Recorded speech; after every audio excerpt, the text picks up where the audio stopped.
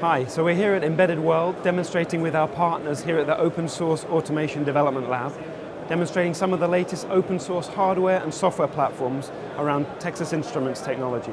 I'm really excited here to be able to show you one of the latest boards from the guys at Beagleboard.org, and this is the board called the BeagleBone. Now the BeagleBone uses a brand new processor from TI, from our Satara group, called the AM335X. Now the 335X includes an ARM Cortex-A8 processor, a 3D graphics accelerator, and a whole bunch of really useful peripherals, including a programmable real-time unit for those very hard real-time tasks. Now, we've created this board, the BeagleBone, using this processor, and tried to make it as low cost as possible so that people can get access to the technology as easily as possible and cheaply. So on the board we have the pieces that are really required for development. So the processor, the power supply, the memory, some debug capability, and connection expansion for Ethernet and USB. We give you all the other options to expand the platform using these expansion connectors. Now I've got here one of those expansion connectors which offers a DVI display solution to allow you to connect to an external monitor. And there are a lot of these different expansion boards being made available now. And I'd like to show you another one here. This is the first LCD display. It's a 7-inch wide VGA display. And the BeagleBone attaches right on the back. We have a little demo here that shows the BeagleBone in action. And of course, it's not all about hardware. It's also about having great open source and available software. So in this demonstration here, we've got a couple of different software options, all available out of the box for the BeagleBone. On the left here, we have our starterware option, which is bare deck solution for access to the low-level capabilities of the platform. And you can see here I'm accessing the touchscreen and monitoring a CAN bus network, which is configured here, displaying the position of a motor in this network. On the far side, I've got a full Linux distribution running, including 3D graphics. So as you can see, this platform is really good for those applications that require high-performance ARM Cortex processing with a rich mix of peripherals, and also wanting to create nice, interesting user interface experience.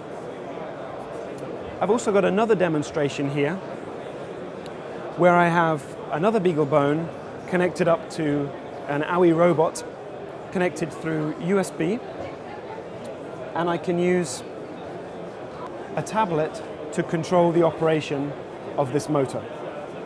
The BeagleBone is running a web server which allows us to control the bone from the tablet.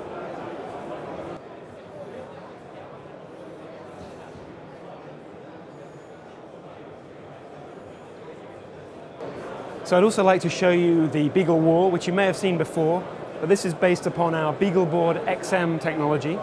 So 6 Beagleboard-xMs, each having a 1 GHz ARM Cortex-A8 processor and driving each of these HD displays. And what we're able to do is play video across these devices and use network synchronization messages to play the video in sync. Now this is all done with open source software using the video technology from the Libav team. So a new addition to the wall this time is the addition of a BeagleBone. So we've taken the same BeagleBone we were using earlier with its web server, and we've added on top a prototype daughter card to measure the power and the temperature of the wall. And you can see here that even in an unoptimized solution, we're running at 30 degrees, uncooled, and we're less than 20 watts. And over on this side, we've got our latest PandaBoard, the PandaBoard-xM, running dual-core Cortex-A9 at 1.2 GHz with its 3D graphics engine, and we're showing the latest Ubuntu Distribution running here.